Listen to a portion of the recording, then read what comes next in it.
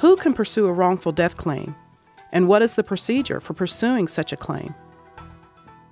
In Indiana, if a person is killed as a result of someone else's negligence, the deceased person's family has a right to pursue a claim for wrongful death.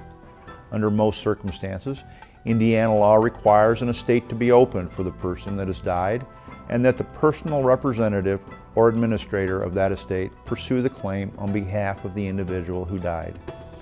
Any money received by the estate is distributed according to the Indiana statutes regarding wrongful death. The money is not, however, subject to the claims of creditors other than medical bills and funeral expenses.